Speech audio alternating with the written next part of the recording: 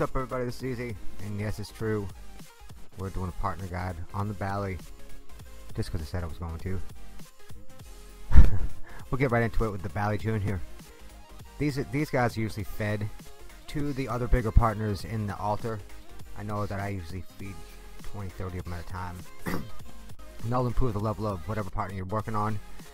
But some people actually upgrade the Bally, and honestly, it's a low-end partner. Obviously, it's the only 1-star, the junior. The regular Bally is a 2-star, and you can get it up to where it does some decent damage. It's at least something to talk about when you see one in a ranked match, or you see one in a rally. So the Bally has an I-beam ray.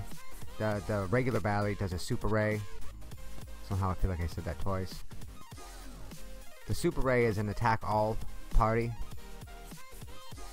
So we'll get into the Bally Jr. and this is going to be a quick video. I know that most people don't really want to know what war patterns go on the Bally, but because I want to do one on every single hero, got to include the bottom two. So Bally Jr.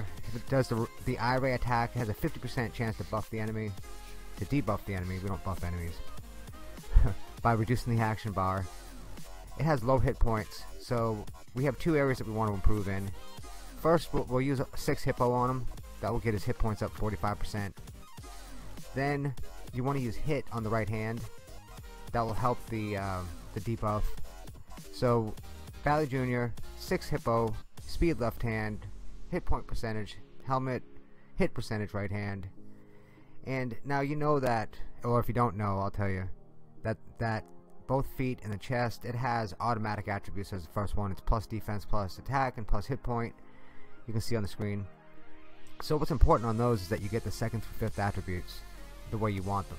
And some people will actually upgrade to level 3 or level 6 before they even load the war pattern onto their heroes. That way they know they have the attributes they want. So for the Bally Jr., you want to try to get speed, hit point percentage, hit percentage, along with attack percentage for the 2nd through 5th attributes. Try to avoid the plus defense and plus hit point. Try to get the percentages as often as you can.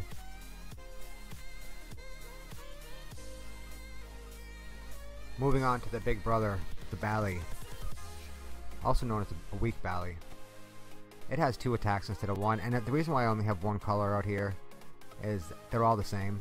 All of them do the same exact thing. They don't have different skills like all the other heroes do. So the Bally does a body strike. It can debuff the enemy by lowering the action bar. It also has the I-ray that can do something if I could read fast enough, but I can't. So with the Bally, we use the hit percentage on the right hand for the super ray attack and the body strike. It will help with both. We're going to use speed and hit point percentage to keep him alive. I would suggest building this one a little differently than the Bally Jr. though. I would use 4 Smilodon and 2 hippo. The Smilodon for the attack.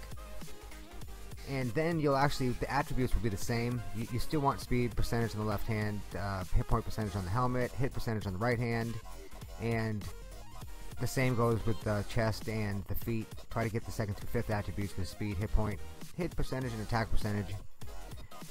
That will get his power up as high as it can possibly get.